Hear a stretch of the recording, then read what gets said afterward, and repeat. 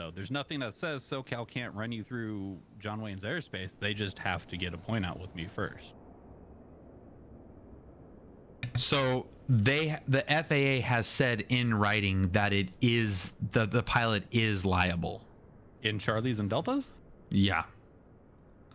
Yeah, and that's like I just watched this Pilot Edge video that kind of explains it. So I've got it up on stream right here. Let's see. Yeah, so this yeah, I don't know what the hell what is it, circulatory? Is that what that's called? Yeah. The Granby interpretation. Okay. So where, let's see, the operator of the aircraft would be in violation of section 91-130 in the hypothetical under section 91-3, the pilot in command is directly responsible for and is the final authority as to the operation of the aircraft. The receipt of traffic advisories from the center or any other ATC facility does not relieve the pilots of the responsibility of section 91-3. Okay, so I'm reading the first part here. Each person must establish two-way radio communications with the ATC facility providing air traffic services prior to entering that airspace. Okay, I get that. That's the rule, right? Like, for you to come on the Charlie, you have to establish two-way communication. Now, anything's possible with coordination, and that's why it happens behind the scenes, and why this interpretation, whoever came up with this, responded to this query, is, I would consider wrong. But if this is what the agency is going to go off, I would say it's pretty for lack of a better term, fucked up, because it's wrong. It is, because while yes, you're supposed to establish two-way communication, you are communicating with, let's just use John Wayne and SoCal, right? So you're still talking to SoCal. They fly you through my airspace. They have to get that point out with me. If you don't, like, you're not just gonna switch to talk to me. Like, if you're just planning on transitioning the airspace and you're not landing at John Wayne, that's up to SoCal. If you fly through my airspace at an altitude that I own and I'm not talking to you, and SoCal never coordinated with me, I'm not coming after you. I'm coming after SoCal because they screwed up. Right, and that's kind of what I was like imagining the situation. Like, if you, so okay, now take that same airplane and transition your airspace at the altitude that you own, and you're Nordo, not talking to anybody. The very first thing you're gonna do is contact SoCal and say, hey, are you talking to this guy that's at, 4,500 or whatever? Right, because they're probably gonna call me already and be like, hey, this guy's not answering me. Did he switch to you? Because that happens sometimes. Yeah. Some people do switch, prematurely or unintentionally or whatever. They mean to monitor, but they switch. So it's, I don't like this interpretation of the rule, because to me, and I think most controllers you talk to wouldn't agree with it. The problem with FAA legal is it's a bunch of people that either washed out or just have no idea how air traffic actually works. Yeah, and I guess with that being said, it's still their legal direction, and therefore could be used against the pilot in that situation. I, not having been in this situation or even remotely close to being in this situation, and with my extremely limited experience, like with legality and the FAA and all that kind of stuff, it's hard for me to imagine a practical scenario where this gets you busted, because you are, and I understand the legality, the technical legality of what this letter is stating, but from a practical standpoint, you're going to be at a relatively safe altitude but inside the airspace and talking to somebody, so therefore you're kind of already making yourself you're putting yourself not in harm's way and being watched by somebody voluntarily. I can't see how that really ends in someone being so mad that you get violated. Yeah. So, I mean, this has happened several times, either at John Wayne or Santa Barbara or whatever. Yeah. Yeah, like that Bonanza guy that just came barreling through. I remember. Like, I can guarantee you that every time it's happened and every time in the future that this will happen, we're not even thinking about you. We're going after the other facility. Like, what are you doing? Why did you violate my airspace, kind of thing? Unless you're just a flat out airspace violator, you haven't been talking to anybody to begin with, and you're just flying through every airspace known to man. Yeah, we're going to go after you. But if you're tagged up from SoCal and you're transitioning, you know, through my airspace or whatever, you know, SoCal's either going to coordinate with me and it's cool. And if they don't coordinate with me, I don't care about you. I'm going after SoCal and putting the blame on them. Yeah, because I'm in that situation. I'm like in that situation, that plane, like you're gonna know pretty quick if they've got a code or if they don't have a code. Right. Yeah, it's like, I mean, because if you're not talking to anybody and you're just flying VFR, you're just a little speck on the screen, right? You have no information. I can click on you, and as long as you're running ADSB, which everybody is, right? Then then I can see, you know, the call sign associated with the ADSB code. But if you are being provided air traffic services, then you have a full data block. You know, I can see everything on you. So, Brad, I wonder how fast you could bust all different kinds of controlled airspace. Yeah, I mean, like we're in the perfect spot to be able to go from like Burbank would be a good one. You could go Van Nuys, Burbank, and then pop over right into the Bravo. Yeah. Oh yeah. You could hit a lot real quick. Yeah. So, and I guess this is kind of similar to a lot of the different things that we talk about with communication and with ATC as you're flying around, is the level of effort required to make this be a non-issue is so low, it's almost irresponsible to not do it. And it makes all of this conversation to me kind of pointless. How often are you in the situation where you're having to transition a terminal airspace while on flight following? It's not really that often. So if you find yourself in a what's the word I'm looking for? A direction of flight that intersection where you're intersecting that airspace and you're gonna intersect it. Just want to check if I'm clear through Riverside. Hey, just want to check if I'm clear through whatever. Like, it takes absolutely no effort.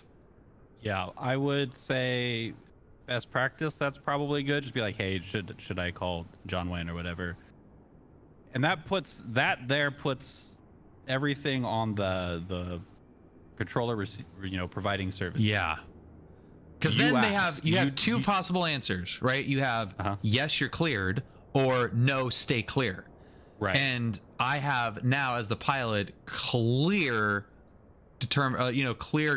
confirmation of what my next step is.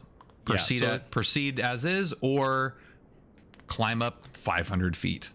Yeah, because I feel like this is, like you said, it's not a situation you would find too often, which is why you guys transitioning around John Wayne are always getting pushed offshore, right? And we have to stop all our departures at 3,000. So some Cessna can putt through the departure corridor at 3,500, right? So for whatever reason, they don't do a lot of overflights with us, but when they do, they get the coordination. Like I said, I don't like the FAA's interpretation of this rule because it's just flat out wrong the way they interpret it. Yeah. But I would say the chances of, like, even if you are receiving services, you fly through my airspace without SoCal getting coordination, the chances of you taking the fall for that is going to be very low, unless it causes an issue with something else. Because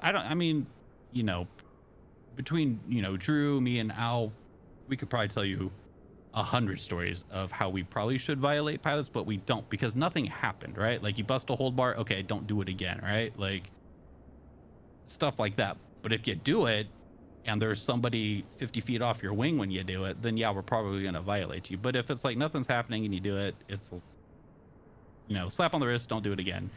Yeah. So I guess it really just comes down to literally the time and the what happens after the violation. Yeah, if you just go through and nothing happens, I would say you 99% probably don't have to worry about anything, because like I said, SoCal's not thinking about it and I'm not thinking about it. We're going after each other. We're not going after you. Yeah. All right, Captain Darkon, thanks, man. Have a good night. Yeah, it's I think the problem is as flight following is taught, there is a aspect of it where get flight following, and other than Bravos, you don't really have to worry about much. And while technically, as far as ATC regulations go, that is true. As far as the pilot's regulations are concerned, it's not technically true. Right. And that, you know, the other half, telephone check. Like the other half of the world I deal with, you know, is far less familiar to me, right? Like, I'm very well versed, I consider, at least on the controller side. The pilot side, you know, that's, you know, pretty foreign to me still. I know some stuff, but I don't know nearly as much as I know about the controlling side. And I saw somebody up a ways, I forget who it is, but said that it always seems like they find a way to put the blame on the pilot. And I would say it depends on what happens. You know, like I said, if you just bust airspace because you're talking to SoCal and they didn't coordinate with me, we're probably not going to even be looking at you. But if you quote unquote violate it because they never coordinated with me, or they never switched you off, whatever it be, and now there's near midair kind of thing with somebody else, then yeah, they're probably going to look at you. You know, it's just like I said, it's somebody busts a whole bar, nobody's around, don't do it again. Somebody busts a whole bar with traffic, short final, we're going to violate you. You know, so it's almost like, and like what you just said was interesting, like the pilot side of things. Like, whereas, and I think these conversations really help, we're as unaware of your side of things as you're unaware, you know, of our side of things. It's far more likely that a controller is going to have pilot experience than a pilot's going to have controller experience. But yeah, just from the like a flight planning perspective, we're talking about largely 2000 AGL. So like, as far as deltas go, it's almost like, if in my mind, from a practical standpoint, if I'm a VFR pilot on flight following going through controlled airspace, it's in a controlled what's what I'm looking for, it's not erratic. Like, it is like, I have planned my flight, I am cruising at 1500 feet for some stupid fucking reason, and it dissects, and I'm crossing over, you know, the center line of an airport, or I'm cutting the corner of some delta, you know, like, it's a conscious decision that I am making under the assumption that ATC is going to, that I'm allowed to do that. So it's just like a weird, that's kind of, I think, what's the barrier for me to find fault in the pilot, because you are electing to be on flight following and you're going to not do anything too wacky. Mm-hmm.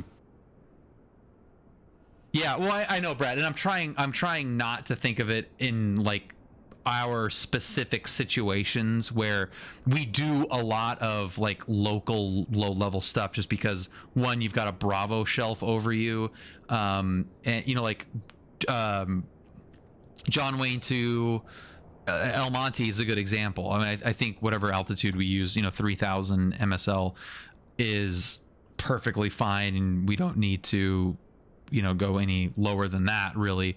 But you know, you could go from Fullerton to Torrance, where you're going through Long Beach potentially. You could go to, you know, Torrance to Chino and go through Fullerton's Delta. Like, there are those flights that you absolutely could potentially have a conflicting altitude transitioning. But like in general, I'm thinking of like just the national airspace in general, that's not really happening a whole lot. I feel like this, you know, Dave, you're probably going to cringe, but like SoCal is probably a little bit more used to and a little bit more adept at making those calls and being a little bit more active than, you know, out in the sticks where there's some delta and the guy, you know, the center controller is just asleep and doesn't want to have to call, you know, the wherever. Yeah. So I see Shaq asked a question there, and I'll answer that real quick. How do we actually coordinate with each other? So every facility, well, I don't want to say every facility is different. We're all, you know, 99% of the coordinations happen this way, where on my radio panel in the tower, I have a button that I can push, and it's a direct shout line. As soon as I hit it, anything I say is coming out of speaker at SoCal. So I have a button for the approach side. If I need to call approach, be like, hey, what the hell are you doing putting these guys a mile apart? Like, break them out, you know, kind of thing, or ask for whatever. I can call them, and I have another one that gets me to the departure side, same way. And on the flip side, SoCal has a button on their radio panel that comes straight into the tower. Same thing, shout line. As soon as they hit it, they can start talking to us. So is that going to the you know, soup? Like, is obviously someone has to. It comes through the way it's set up. It comes out the speaker at local control, because they're going to be the ones doing these coordinations most likely. On the headset or on an actual like speaker, like speaker, it's like a separate loudspeaker. Okay, so it's separated from the regular traffic.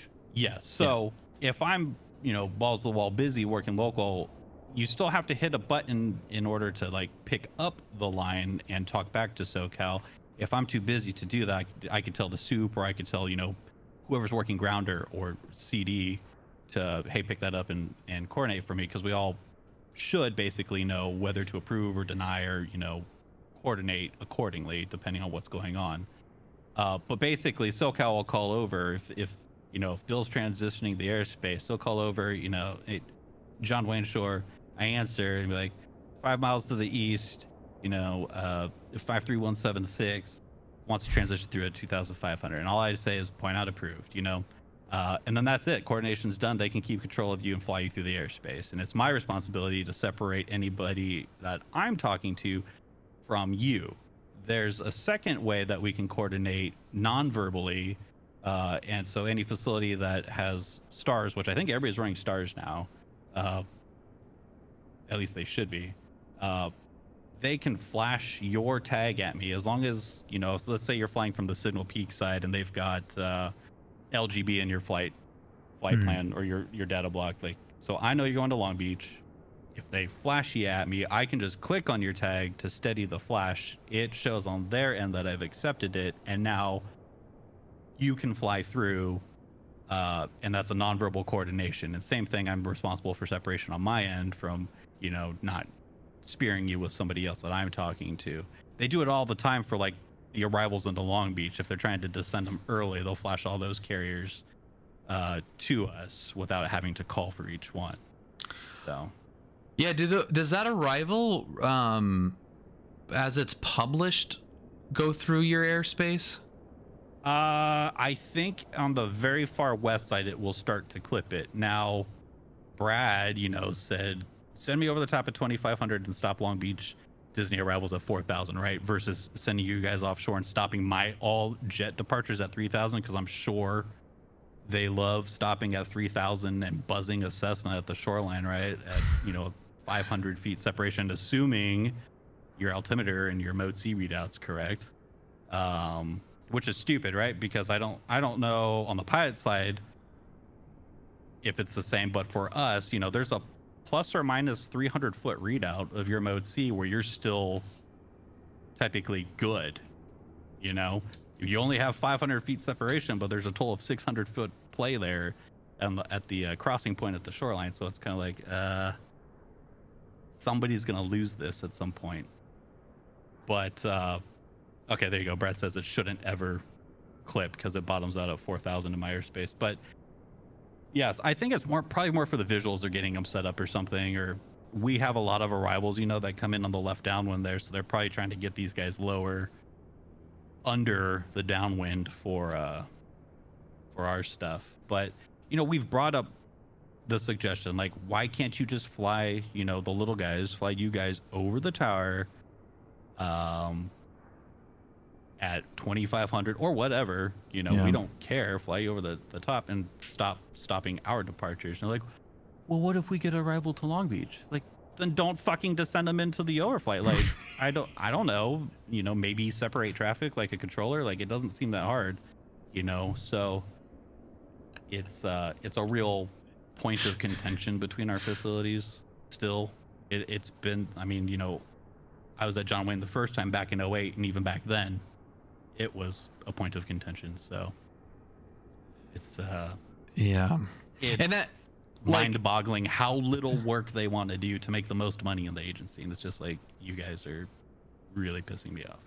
yeah it's like, we live in such a unique area for aviation, you know, like airspace is just an absolute disaster, and you know, the traffic levels and the coordination and everything. It's really hard for a lot of these concepts to hold up to the scrutiny of the differences that SoCal provides, but it also needs to be somewhat applicable to so many different types of situations. You know, I'm just imagining being out in, you know, Kansas with Brad, you know, cruising over the cornfields at 1,500 feet or whatever, and, you know, being on flight following or on center or whatever. I know technically, you know, you might not get radio coverage down that low in those places, but, you know, just whatever. Like, you know, it's probably never ever going to be an issue to cross over some Sleepy Delta's airspace, or, you know, go through some Sleepy Delta's airspace while you're on with center, because they don't care. There's no conflict and whatever. They're not gonna give a crap whether the center controller coordinates that or not. Likewise with us, it's almost the exact opposite issue, where it's so busy where if you see a plane that's got a code that's clipping your airspace, who cares? Like, you know, like, you know, they're on flight following, you know, SoCal's not doing their job, and there's no conflict and whatever. It's like those middle areas where it's just busy enough to be an issue and not busy enough for the controllers to like have the time to do something about it. That seem to be the edge cases in, you know, like these bulletins and crap. Yeah, and Brad, yeah, you're right. Like, we actually did kind of do that. You know, the coordination of these approaches that we did, like close to these air. I don't have the chart up, but yeah, there was like some of that where it's very Sleepy Deltas, and we're like, hey, we're gonna do a 180 mile per hour approach into Hutchinson and let us in. You know, like, they don't give a crap because we're the only airplane within 50 miles. We woke the poor guy up, but it's and kind of like closing the loop on where this kind of comes from, as in terms of like Pilot Edge's viewpoint of it, where you're very much going to the letter of the law and trying to have a training environment be just that, an environment where you're training on the regulations. It really, I think, can make it seem, and I think we've seen some of that confusion in the chat, where you're initially being told one thing, then you're being told that that's not 100% true, and then going back to, well, it's a little bit less true than you think. It's not a good system. Yeah. It's not a good system. Poor Dave is just going fucking crazy up there, just like, oh my god. And again, I have comparatively very, very little experience with just the observation. You know, like pilots like Brad who have 4,000 hours of not necessarily being at the receiving end of any of this, but seeing stuff. Like I have one specific situation that I remember we were in, and I think it actually was with Brad, where we were in, was it Brad or Q? It may have actually been Q. We were up in the high desert. Brad, doesn't matter. Somebody was like 1,000 feet AGL going. What's the one with the airplane graveyard? Victorville. Is that what I'm thinking? I'm thinking of Victorville. Right?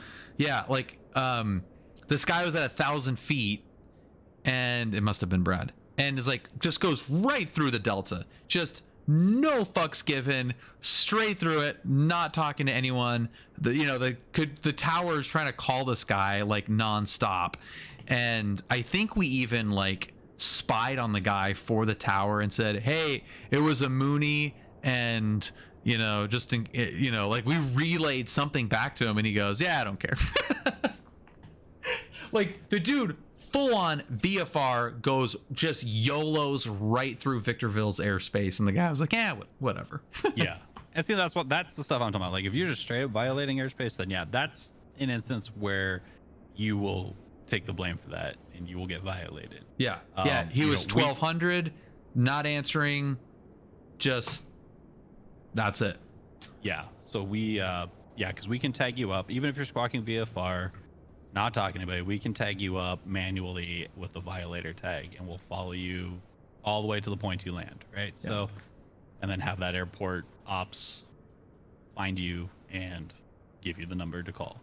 Yeah, Shaq, it's done. There's like classifications based on volume of airports, and then there's a there's a whole convoluted calculation. What's the index? What's the majority? The location index? What is that called? Well, that's for locality. There's locality. Yeah. There's the complexity, the traffic complexity index, though. Basically, FAA facilities go from level 4, which is like Monterey or something, very slow traffic, to level 12, which is Denver, Atlanta, DFW, SoCal, TRACON. LA is a 12, but they're getting downgraded to an 11 for some reason. Well, actually, I know the reason, but they're getting downgraded to an 11. Is it like a inside baseball reason? No, it's just the traffic count is down because since post COVID, the continental flights, like the flight to Miami that would fly 737s back and forth all day, or Airbuses, they're flying 787s and 777s now, so they're running fewer flights but moving the same amount or more people, right?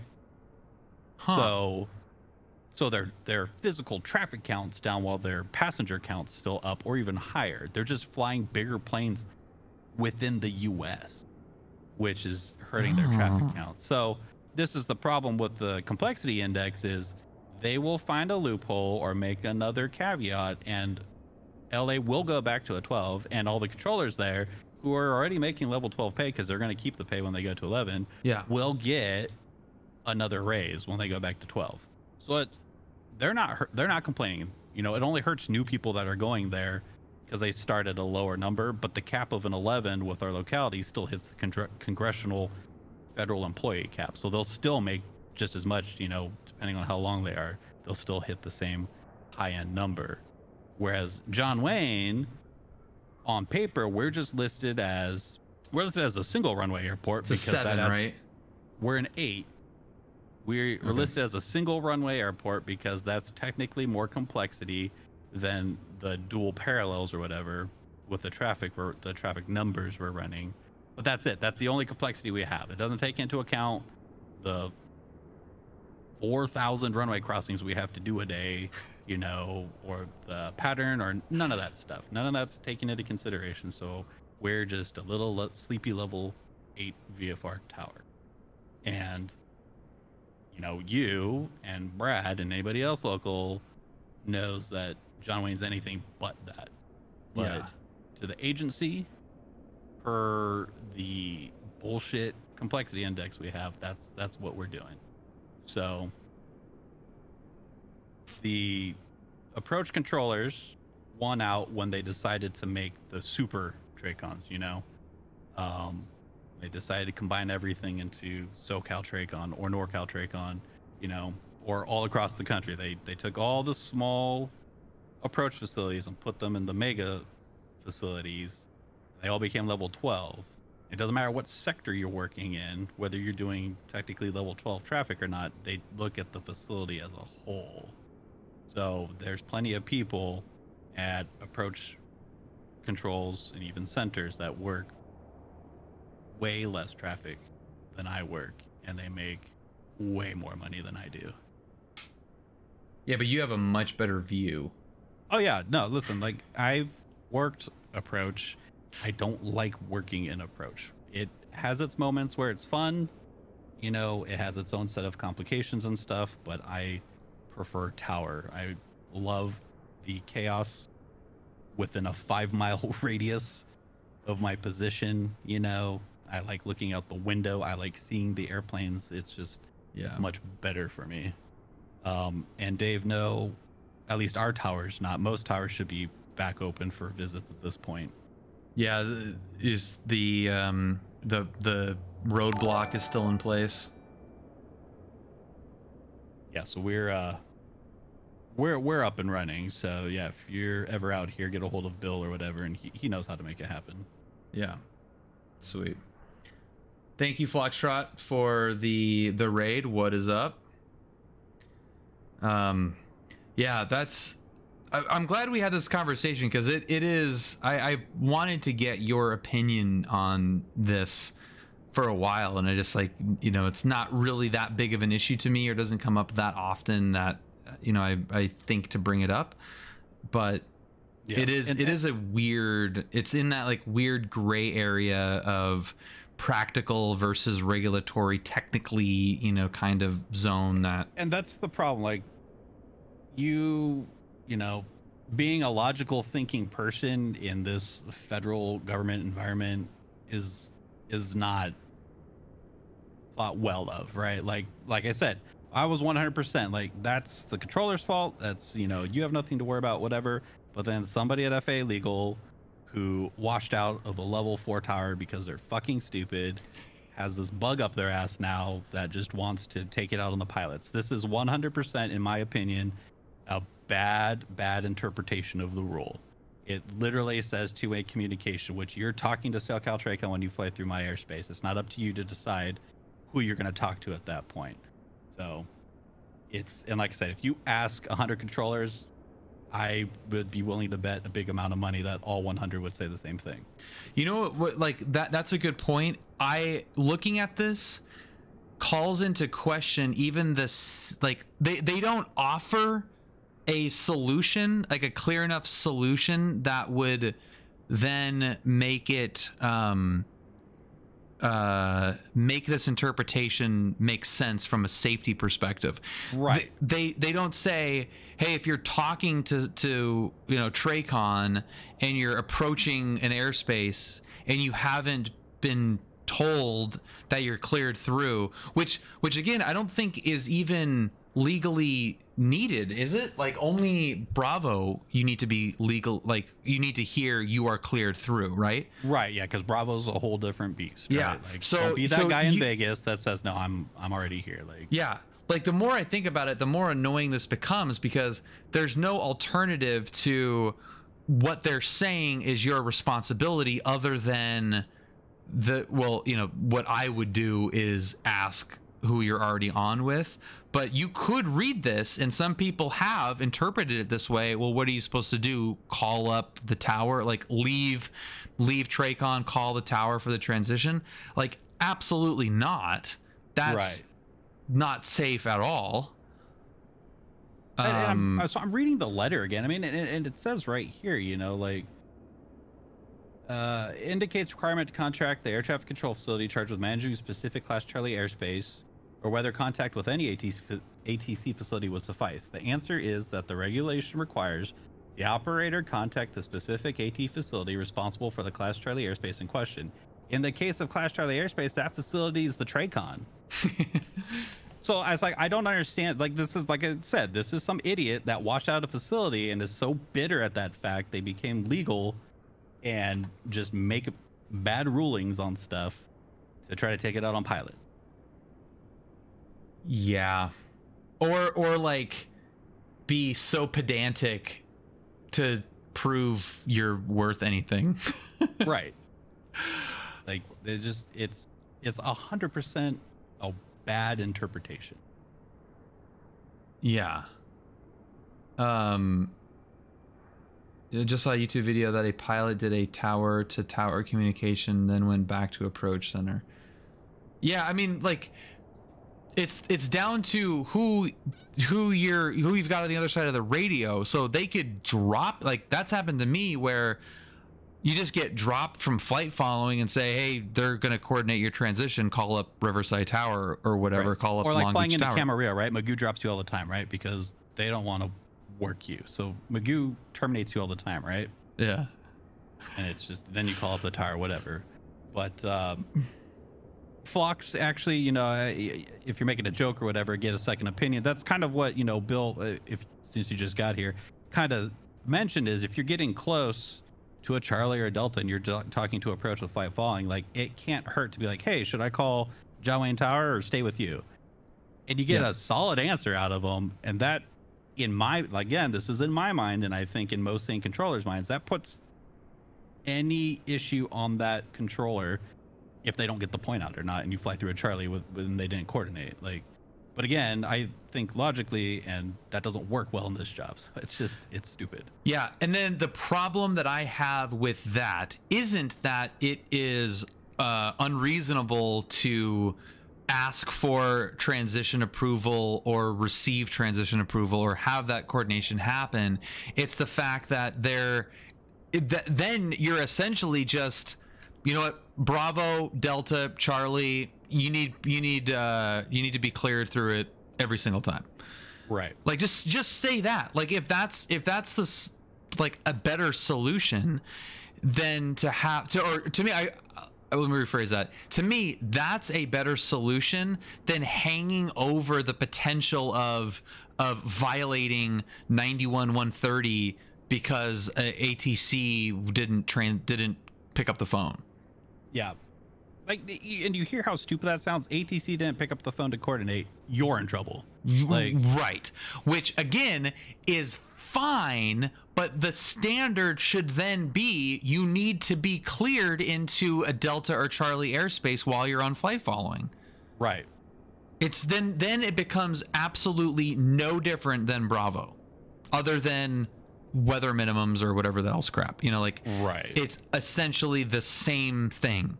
Steer clear of controlled airspace unless you're cleared into it. Yeah. Which is what they don't want, which is why the different airspaces exist to begin with, right? So it's yeah.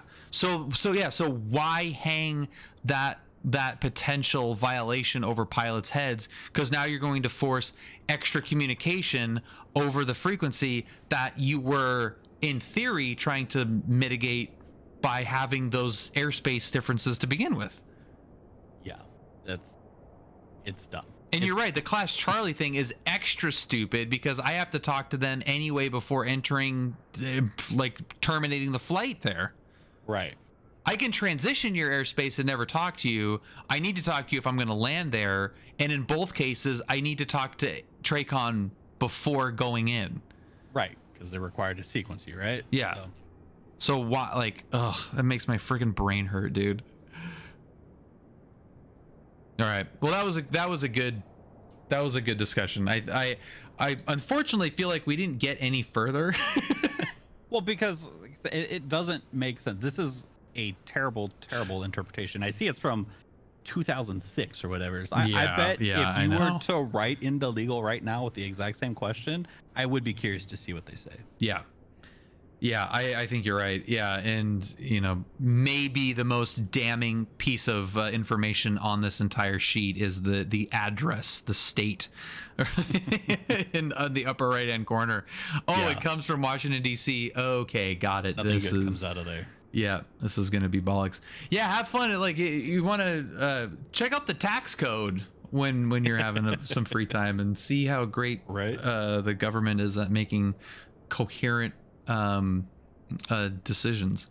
Dave, yeah, look up communicating for safety. It just happened this year. The next one will be in September of next year, but it's called Communicating for Safety. It's hosted by NACA, our union, but you know, it's controllers, it's the agency, it's contractors, you know, it's the guys that make our equipment, and it's a 3-day safety conference in Vegas where we talk about a lot of shit. And yeah, usually there's like time for open forum and stuff, but even if not, like there's always, you know, the mixers afterwards and stuff where you can pick the brains of a lot of people who know a lot of stuff. And it's not, you know, I've put it out to people there before. It's, you know, it's not just a controller thing. It's open to pilots too. There is open registration for anybody. You don't even have to be aviation related. It's just, you know, you can register and sign up and come. And it's 3 days, like I said, and we usually talk about a lot of cool shit, some dumb stuff. This year was kind of dumb, but you know, there's definitely going to be a lot of people that you can talk to and get a lot of information out of. Yeah. I will like go back to having this little community to talk about this is to me invaluable for people that are involved, you know, watch the stream or in the Discord. Like we have for anyone that's watching that's not in the Discord, we have these kind of conversations all the time, like in the chat. If you have any pilot friends or anyone you know that's interested in aviation, or you know, whoever, anyone that's related to or interested in aviation, send them an invite, because this kind of stuff, like the more conversations like we can have like this that we can have, and the further it goes, I think the more that information will hopefully propagate into other corners that we don't touch, where people can be more safe or more knowledgeable about this kind of stuff, because there's like nuance and kind of like nerdy and pretty like deep divey and stuff, but like where else are you gonna find an air traffic controller and a pilot talking about like regulatory, you know, like this is super interesting and coming up. Like this letter was even written kind of off of a hypothetical question, like all the hypothetical situations that we're talking about, like could apply to anyone that's listening and, you know, paying attention, and could help them in the situation. Like, hey, I never thought about that. Like, yeah, I guess it is just a quick like, hey, am I cool through this delta, or am I cool through this corner of the Charlie? All you got to do is ask, and all they're gonna say is yes or no, and both of these letters become irrelevant. Mm-hmm. It's dumb that we have to get there with those, like, you know, like I was saying, the different airspaces and like the, you know, requirements for entering and whatever clearly are kind of improperly in place based off of these things, but at least we know. Yeah. Moose, what's up, man? Fantastic, dude. I was curious about flying into LAX one day and called SoCal Approach to ask them any advice about it, most painless way to do it. And the soup I talked to basically said, no, they won't allow that. Couldn't even ask about days or times that might be appropriate. You definitely can. Like, we've done it. Like, it's really not that difficult, honestly. Again, all they can do is say no. But I don't think you can even deny anybody from landing at an airport like that.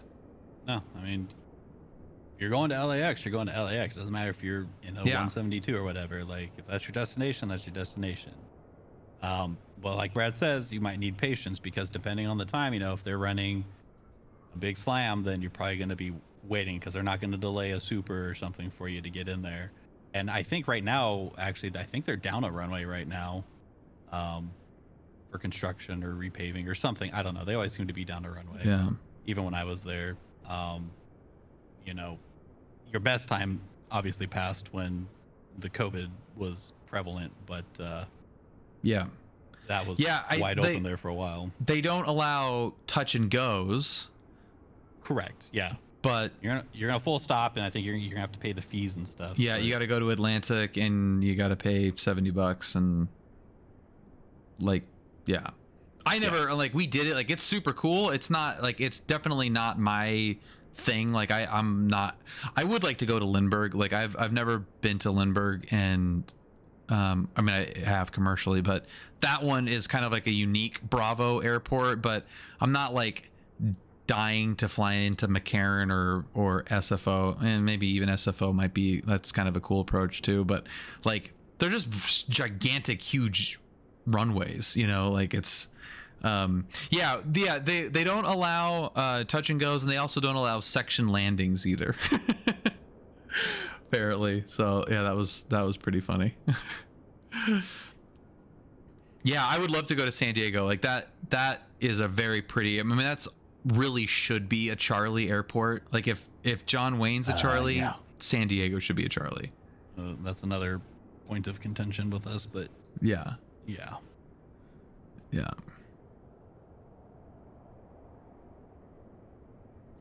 Is it busier than John Wayne? It can't be busier than John Wayne. If we're talking just straight carrier traffic, yeah. Overall, no. Well, I mean, aren't you classified by total operations? So carrier ops count different. It's also partly passenger count, which is why they're Bravo, because that plays a big part into the Bravo classification. Right. Okay. So carrier to carrier traffic, yeah, they have us beat, but not by that much. Now, if you're just talking raw traffic, then yeah, we do like 3 times the amount every day, right? Yeah. Like, but that doesn't matter. Got it. Moose, this is Flying Monkey. He is air traffic controller, tower controller at John Wayne Airport, and we are deep diving nerdy regulatory crap and bitching at approach. I think I'm gonna cut this up. I think this will be really cool. Buddy. Oh, Finbar, 64 months. Finbar, what is up, man? It's been a while. Cheers. One more drop left. I think I'm gonna like chop this up because this is like a really cool segment talking about this. I think it'd be good to have this like shareable as its own kind of like separate part of the video conversation. Anything else to add? Any other like TreyCons you want to yell at? I'm sure we'll have another segment where we can do that. Yeah. Sweet. Oh yeah, like we probably not to do live, but how open would you be to figuring out if we could do like a video in the tower, like an actual coordinated like little tour and conversation? Is that even possible? I would be okay with that. The management side's the iffy part with that, but of course, you know, we can work around anything. So yeah, because I think that'd be cool. I got oh, you'd kind of like this. I got those Rode wireless mics. Yeah, they're really nice, and I originally got the single kit, and they were back ordered on like a separate single transmitter, and they finally shipped it after like months and months. So I'll have 2 of those wireless mics, and it's really easy to shoot kind of run and gun videos. That would be pretty cool to be, you know, to kind of walk around and talk about stuff with you if we can work it out with the powers. Yeah. It'd be kind of cool. Little outreach thing or something. Yeah. Sweet. All right. Well, thank you everybody for all the great interactions, questions and comments and everything on this. It's kind of a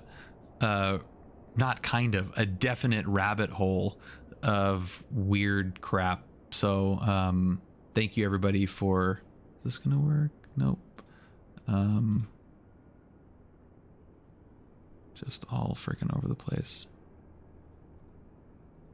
There we go. Yeah, but yeah, thank you for everyone. The participation tonight was super cool. I think this was a very useful conversation, and hopefully as a result of it, we're now more knowledgeable, safe, and considerate pilots. So rabbit hole of weird crap. PW, you were in it for the long haul, man. I like that. Nice. Well, I am desperate for some dinner. Dave, thanks for your participation. It's a pleasure as always. And of course, everyone that joined. Bradley, with your just endless pit of aviation knowledge.